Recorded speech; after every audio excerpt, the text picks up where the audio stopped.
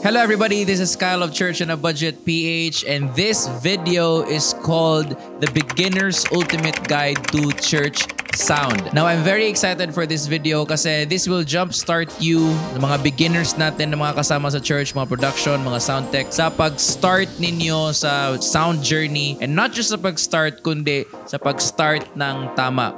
I'm a firm believer that education really is the way for us to do things more efficient and effectively. So it's very important for us to know all of these things, that we are smarter than our equipment, that we are able to maximize all of the things that we have, and ang mag-i-enable natin sa paggawa nito is for us to know things about our system. So in this video, if you are a new sound tech, this one is for you. If you are a pastor na gustong malaman yung basics ng sound system, this one is for you.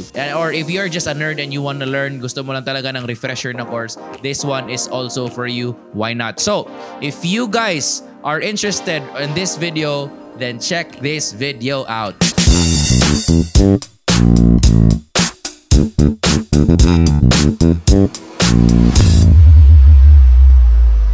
If you are new to this channel, please go ahead and lay your hands on the subscribe button so that you won't miss any video that I'll be posting soon. And please do share and click like until it turns blue below so that more people will be able to watch this video. Let's begin. The very purpose of this course or video right here is to guide our brothers and sisters na mga sound tech or gustong mag-expand sa sound nila na ministry sa churches nila, na tama yung ways or tama yung methods, tama yung principles na nalalaman nila about church sound. This is called the Beginner's Ultimate Guide for Church Sound kasi this course right here is for all of our beginners, yung mga bago pa sa churches, or if ikaw may mga questions ka, some of your questions may be answered in today's video. Now, let's start with the overview of our church sound.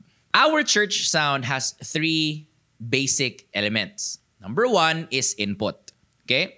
And then mixer, or the processing, or the brain, and then output.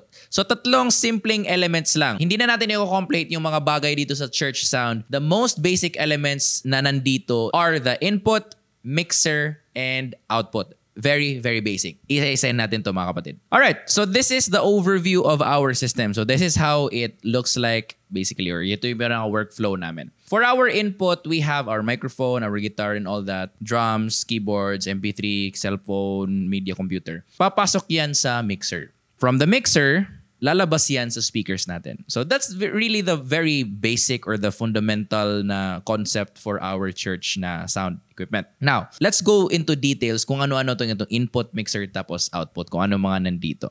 So for the input, we have our microphones. So, lahat ng microphones na meron tayo. Microphone like this is a vocal microphone. Pwede ding microphone ng drums. Pwede ding instrument microphones. Yung microphone na nasa amplifier ng mga guitars ninyo. Pwede din yun. Choir microphones. Everything na microphone, part yun ng input. Guitars natin. Acoustic guitar, bass guitar, electric guitar, ukulele, violin, why not? Lahat ng string, lahat ng horns, equipment, lahat yun. Basically, all of our instruments, inputs lahat yun. And then, meron tayong mga MP3 or mga playback na mga devices. Cell phones or computers. Media computer natin, laptop, kung ano-ano pa.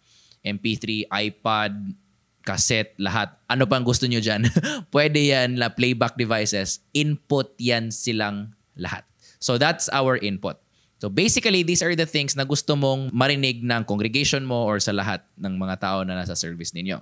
So the way to process that is through the mixer. So ang nilagay ko dyan is mixer or processing. So may tatlong klase tayong mixer: analog mixer, digital mixer, and then wireless digital mixer. And we will talk about that in depth later, yung tatlong klaseng mixer na yan. And then for signal processing, this is basically yung mga features na nasa mixer natin. So may gain, may EQ, may compression, may gate, and may effects. Disclaimer lang ako konti, if you're here trying to learn gain, EQ, compression, gate, and effects, unfortunately, I am not able to cover that in this video. I may do another video that will cover solely that, how to build a church mix. But for this video, we're gonna go to the basics only. So, let's move on. Thirdly is our output. So, dito napapasok yung mga main speakers natin, yung loudspeaker natin, yung subwoofer natin. Yung iba, may line array system sila. That's also part of the outputs. And then also part of the outputs is our headphones and our in-ears, which is very interesting. Yung in-ears na yan, that's the rising star of church equipments. We will talk about that in depth later on. But again, the overview of this system is may input tayo, may mixer tayo, and then may output tayo. Let's talk about inputs. Ang pinaka-obvious na thing for our input is our instruments. Basic na sa atin yun. Dapat talaga may microphone tayo, dapat may drums tayo, may keyboards, may guitars, and all that. In the church setting, default na yun lahat. Alam natin lahat na dapat mayroon tayong mga musical instruments at mga microphones. So ang gagawin natin ngayon is let's move away from the instruments part and let's go to the cables. Because I believe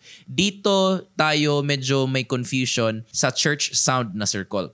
So let's go to the cables. There are two types of cables. May unbalanced cable tayo at balanced cables. Yung unbalanced cable natin is for our instruments. Or that's why it's also called instrument cables. Yung balanced cables natin on the other hand is para sa microphones natin. That's why it's called microphone cables. Now, what are they for? Unbalanced cables are for instruments. Unbalanced cables, short cable runs only. Maximum of 5 meters yan. Yung balanced cables natin on the other hand, yan ang for microphones natin. Because microphones can handle longer cable runs. Kyle, ano bang mangyayari kung gagawin kong long cable runs yung unbalanced cables? Ang problem na mangyayari dyan is may mga interferences na papasok sa kable na yan because unbalanced cables are susceptible to interferences or basically nakakasagap siya ng interferences. So may mag-hum, may magbabuzz, ilaw,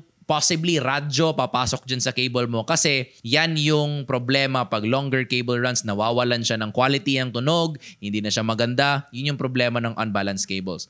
And that is why for longer cable runs, gumagamit tayo ng microphone cables. Probably, may narinig na kayo na tinatawag na snake cable or stage snake. Yun siya yung parang extension wire ng mga cables natin sa church. Balanced cables po yung ginagamit nun. And dahil ma-extend yung purpose niya, it requires longer cable runs, 10 meters, 20 meters, 50 meters, ang iba 100 meters, ganon.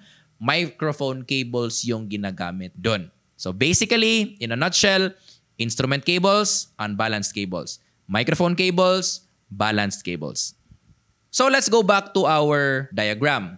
So as you can see, yung microphone natin, ang ginagamit dyan is microphone cable. It's very important na microphone cable. Tapos, yung drums natin, since microphones din yung ginagamit dun, drum mics, microphone cable din yung ginagamit natin. Now, for our guitars, bass, keyboards, MP3 na playback devices like cellphones and laptops, ang ginagamit natin dun are unbalanced cables. Dahil unbalanced cable siya, hindi pwede yung long cable runs. Ano ba yung dapat nating gawin dyan? Dito papasok tong black na device na to and that is called a DI box. Ano ba ang purpose ni DI box?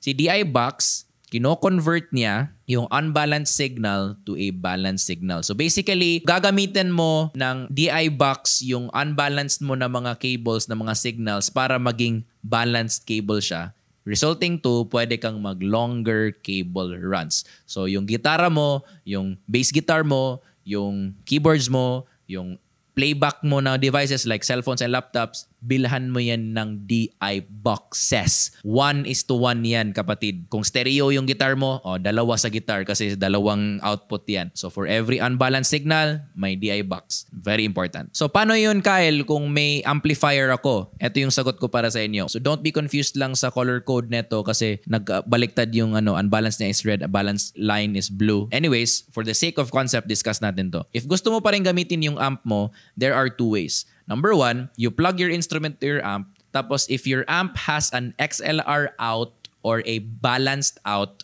pwede mo yung gamitin. Tapos from there, amp to mixer agad. So guitar, amp, mixer. Kung meron siyang balanced na output. Pero kung wala, kailangan mo pa rin bumili ng DI box. So yung DI box, ito yung signal. Basic lang. From guitar, DI box to mixer. And then from DI box, may through yun na feature. Lalabas ka doon at ipa-plug mo yun sa amplifier mo. Resulting to, gagamit mo pa rin yung amplifier mo sa stage and then maririnig mo yung sarili mo. So, goods tayo. Di mo kailangan benta yung amp mo. Sige, tuloy natin. That's it for our first element, which is the input. Okay? Now, let's move on to our mixer. Let's talk about the mixer or the processing na area. Now, we have two basic types of mixer. Number 1 is analog, and then number 2 is digital. Now, very important itong discussion na to kasi many sound techs have asked me, or aspiring sound techs actually asked me, ano ba yung mas magandang equipment for their church? Will it be analog or will it be digital? And in this video, pag-uusapan natin yan, and I will share to you the pros and cons or advantages and disadvantages, and I will tell you my preferred type of mixer and why it is my preferred type. So, dito tayo sa analog mixer. Yung pros neto or advantage is it's less complicated. So, mas madali siyang i-operate. And that is why itong analog mixer, mas commonly used ito sa mga function halls, sa mga restaurant, sa mga schools, sa mga churches, ganun. Kasi it's less complicated. What you see is what you get. Kung anong meron dyan, ikot mo yan, gagawin mo yan gano'n, nakokontrol mo yung mixer, and it doesn't need so much explanation kasi kung anong meron dyan, magagamit mo yan lahat. And there's no such thing as parang features na hidden features or special features na yan kasi kung anong meron dyan, yun na yun. Number 2, it's less expensive upfront. Mixers like this, wala kasi siyang built-in processing masyado. That's why, because it's really basic, wala siyang masyadong features. So, less expensive. Yun yung resulta nun. But, the disadvantage for analog mixer is, it has lesser capabilities. Kasi nga, basic siya, lesser yung magagawa mo sa kanya. So, less capabilities. Wala siyang masyadong features. And number 2, kung mag-upgrade ka using your analog setup, mas expensive yun. Kasi, si analog mixer kasi, individual yung effects niya. There is a feature in analog mixer called insert and individual channel yun. So, kunwari, pag may idadagdag ka na effects or processing dito sa channel na to, sa vocal na channel na to, bibili ka ng device, i-insert mo doon, so that will cost you money. And then sa drums naman, dagdagan naman natin siya ng lagyan naman natin ng compressor, lagyan naman natin ng feature na to. So bibili ka na naman ng device na yun, i-compress mo yun, ganun. Over time, sa-stack up yung expenses mo, expensive yung upgrades niya. Is it worth it? Maybe for some, it is worth it. But for a beginner church and for us church setting, I personally think that it's not that efficient. So let's go to digital mixer. Ano ba yung advantages ng digital mixer? Number 1, it has more capabilities. Ayun. So, nandun lahat yung capabilities na kailangan mo na may EQ lahat and individual yun. May compressor, may gate, may lahat ng processing nandun. Well, depende na lang kung ano pa yung ino-offer ng mixer na mabibili nyo or meron dyan sa market. But most of the time, nandun na lahat ng processing tapos per channel siya. And then number 2, it's more customizable. Ano bang meaning nun? If you are so particular with color coding, ayun, labeling of channels, ganon. Pwede mong ma-program yun. Like ito, i-label mo na bass, ito, i-label mo ng guitar, change natin color, pink yung blue yung bass, ganon sa controls mo. That's very efficient. Mas mabilis tignan yung mixer mo, mas yung workflow mo, mas okay. Tapos, very importantly, nakaka-save ka ng presets. Ano ba yung meaning ng presets? Kunwari, yung first service mo, eto yung preset kasi sa first service mo may violin, ganun. Tapos may trumpets and horns, ganun. Pero sa next service mo, may choir. Kung analog ka mga kapatid, mano-mano mo yun ganunin. After ng service, ganun, i-adjust mo na naman ulit. Tapos pag second service, adjust mo na naman ulit. But kung digital ka na mixer, pwede mong gawin, mag-save ka ng preset. Okay, eto yung first service na setup ko, save. Tapos, second service, setup mo, save. It will allow you to have multiple setups with just one click of a button. So, pag first service, click mo yun, pok, labas na agad. Pag second service, click mo yun, labas na agad. Maganda tong feature na to if marami kayong sound tech sa church nyo. So basically, may preset ako. Kunwari, ako yung nagmi-mix. Lalabas ko yung preset ko, yung mga EQ ko dyan, mga ano-ano. Sa akin yun, i-customize ko yun according to my liking. Pag si Bob naman yung magmi-mix sa church nyo or si Juan naman o si Pedro, ganun, pwede din silang mag-add ng mga mixes nila dun sa mixer nyo because it's customizable because of its digital na feature. It's basically parang computer siya doon. But the disadvantage of this is it's more complicated. Bakit siya more complicated? More complicated siya kasi nga marami siyang features. And kung maraming features, marami kang dapat aaralin. But I think this is a better problem than not being able to do what you need to do kasi kulang yung gamit mo. Mas okay na ako dun sa marami kang pwedeng gawin na aaralin mo kaysa wala ka nang maaral kasi wala na siyang kayang gawin. For me, con siya or disadvantage siya na it's complicated but it's actually good for us kasi marami siyang features na pwedeng gawin. Number 2, all-in purchase. So kung mag-digital mixer ka, medyo limited yung upgrades mo for the reason na kung anong meron dyan, since all-in purchase siya, yan na yun. May upgrades ka naman ng konti, pero konting-konti na lang talaga. Parang hindi mo na pwedeng baguhin yung system. If that's it, then that's it. All-in purchase na siya. And then kung gusto mo mag-upgrade kasi hindi na niya kayang gawin, ang probable na gagawin dito is bibili ka talaga ng bagong digital mixer. Which is something naman na you can work around with kasi mag-upgrade ka naman talaga if time comes. But here's the thing. In my church, we don't use an analog mixer. We use a digital mixer. Why? Because of its capabilities. Mas marami siyang channels, mas marami siyang inputs, tapos mas marami siyang features, ganun, na nakaka-serve sa kailangan namin as a church. Ginagamit ba namin lahat ng features ng mixer na to? Not necessarily kasi di naman lahat kailangan gamitan talaga. Just because it's there doesn't mean na kailangan mo siyang gamitin, okay? But the thing is, it serves us really well kasi lahat ng kailangan namin for our church sound, kaya ng mixer namin. And this is what we use. It's not even your traditional digital mixer na may faders and knobs. It's actually a wireless digital mixer. So, bakit eto? Ang ginamit namin is wireless digital mixer kasi it's cheaper than your regular digital mixer na yung talagang full-size digital mixer na may knobs and faders. It's cheaper because removed yung knobs and faders. Actually, yun na yung mixer, oh. Puro inputs and outputs lang siya. And we control it using an iPad. It's cheaper. It has more channels. It has more features. It has the feature of a digital mixer. And this thing right here is really appropriate for our church setting. That's why ito yung binili namin. Some of my mixer recommendations are the Behringer XR18. That is our first mixer actually. Nire-recommend ko talaga yan because we owned one. And then the Soundcraft UI24R, that is the mixer that we are using until now. For me, these are my recommendations kasi I have personal experience dito sa mga mixer na to and I have proven it and it stood the test of time for us. You know, yung Behringer XR18, binigay na namin sa isang church dito na friend namin and they're fine with it. Until now, yun pa rin yung ginagamit nila. Ganun. It has been there and it is actually really dependable. It's durable and it stands the test of time. You know, so I recommend that. You can explore other brands also like Allen & Heath, Presonus and all of these things. But for me, these are my mixer recommendations. So, let's now move on to the next one. Kasi tapos na tayo sa input, tapos na tayo sa mixer. Let's now go to the output. Let's talk about output. For our outputs, may dalawang category siya. One is FOH. That is for our crowd. That is for our congregation para marinig tayo ng mga congregants natin. Marinig tayo ng mga tao. And then number 2 is monitoring. Para marinig natin yung mga sarili natin. Para hindi tayo bingi. Hindi tayo unaware sa mga nangyayari or pinagtutugtog natin dyan. We need monitoring also. So FOH is for the crowd or for the congregation. And then monitoring is for ourselves. Now, the two basic na elements ng FOH are the mains or the main speakers. Yung nasa stand na ganon. And also the subs, okay? Which is yung nasa sahig most of the time.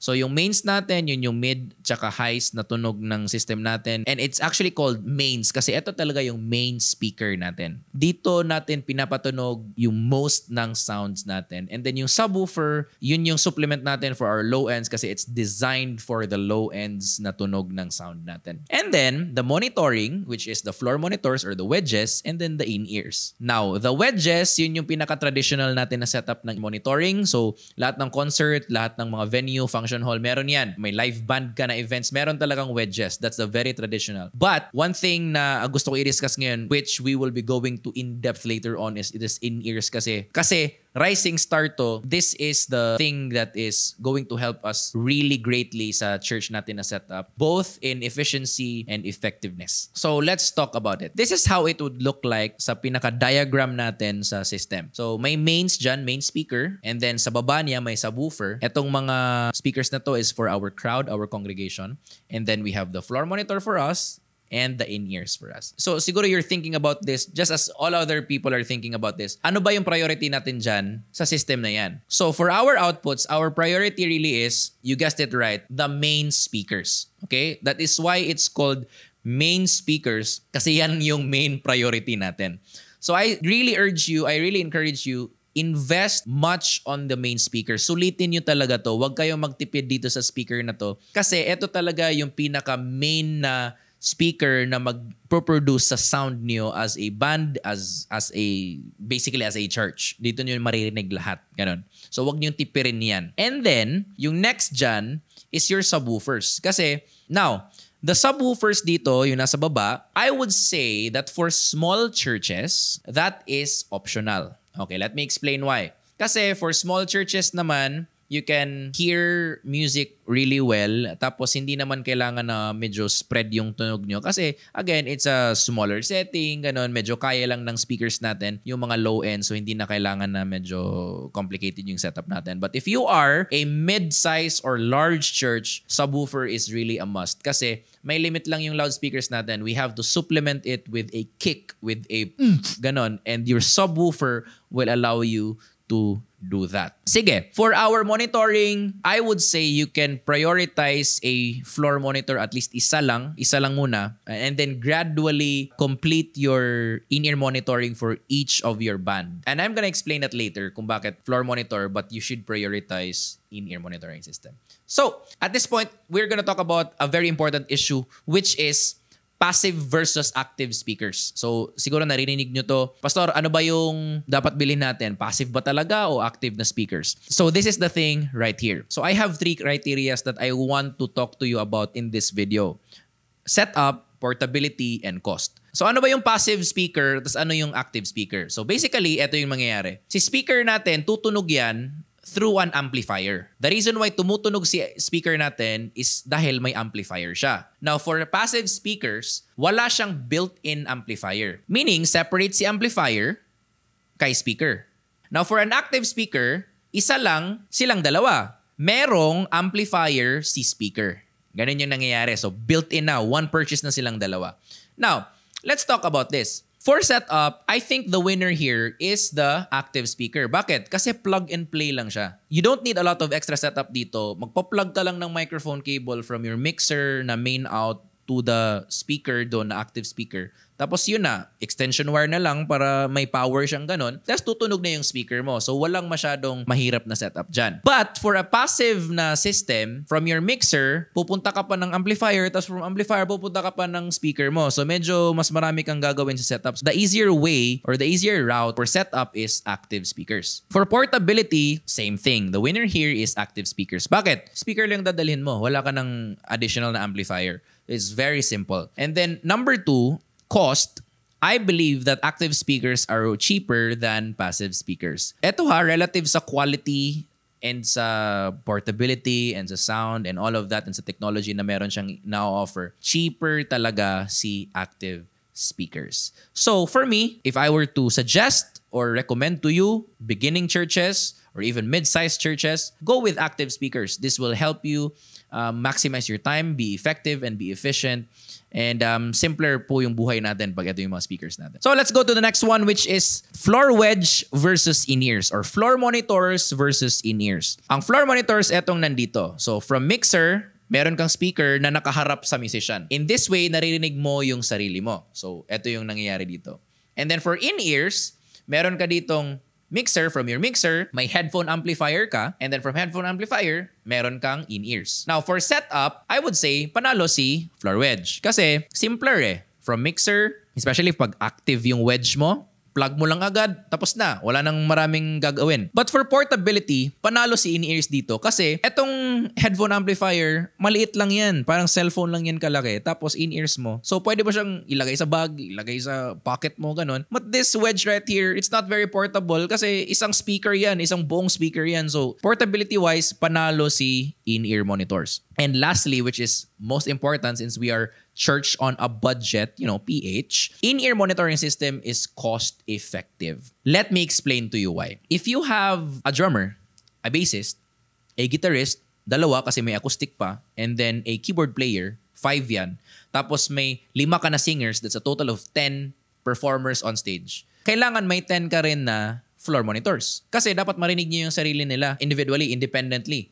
So, palagay nilang natin, 20,000 yung isang speaker. That's 20,000 times 10 people. That's 200,000 pesos for in-ear monitoring system. That's so expensive. If you go for the in-ears na route, here's what you're gonna spend for. The headphone amplifier, which will cost you around 1,000 pesos, less than 1,000 pesos. Yung mga yung basic lang talaga. And then in-ears, which will cost you around 1,000 pesos. So let's just say, 1,000 plus 1,000, that's 2,000 pesos per person times 10, that's only 20,000 pesos. So, ang in-ears is 10% lang sa floor monitors and setup. So, I think we have a winner here. Cost-wise, in-ear monitoring system is really the way to go. So, I would recommend always go for in-ears. Prioritize that sa churches ninyo. Am I saying na hindi na tayo bibili ng floor wedge? I still think that floor monitors are very important kasi may preacher tayo, si pastor. Di naman nag-i-in-ear si pastor. That'd be weird kung mag-in-ear si pastor. Ang mangyayari doon, siya yung gagamit ng wedge. Siguro, bilhan niyo si pastor ng isa, dalawa, ganun. So, that's 40,000 pesos for your pastor. You know, love your pastor and all that.